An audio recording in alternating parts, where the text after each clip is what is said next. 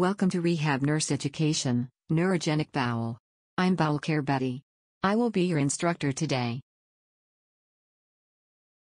By the end of this session you will be able to define neurogenic bowel dysfunction and explain the difference in an upper motor neuron injury versus a lower motor neuron injury. Neurogenic bowel is the term used to describe dysfunction of the bowel, due to loss of normal sensory and/or motor control. The spinal cord acts as an information highway for communication between the brain and the body. The brain receives sensory messages from the body, such as "my nose itches," which directs the body to scratch the nose. When a spinal cord injury occurs, it's like having a roadblock and the messages cannot get through. There are two different types of neurogenic bowel dysfunction after spinal cord injury.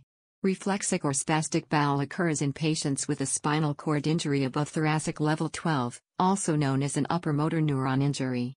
Areflexic or flaccid bowel occurs in patients with a spinal cord injury at or below thoracic level 12, also known as a lower motor neuron injury.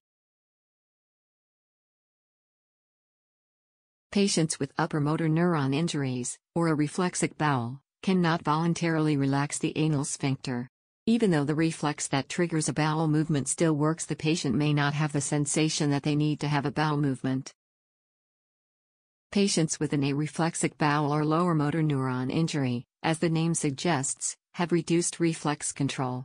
Sphincter tone is low or absent. Bowel programs should focus on daily manual removal of stool. Patients with neurogenic bowel dysfunction need diligent bowel care programs, which we will discuss further in our series. To summarize our session, neurogenic bowel is the loss of normal bowel function due to injuries such as a spinal cord injury. Understanding the difference between an upper motor neuron injury versus a lower motor neuron injury will determine the appropriate bowel care program you as a nurse will implement. Ineffective bowel programs lead to accidents, incontinence, constipation, and other serious medical conditions.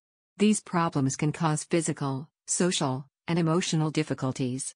People with neurogenic bowel dysfunction need to have a bowel management program that helps reduce accidents, promotes freedom, and enhances quality of life. Thank you for joining me. Stay tuned in for our next session on making bowel programs successful.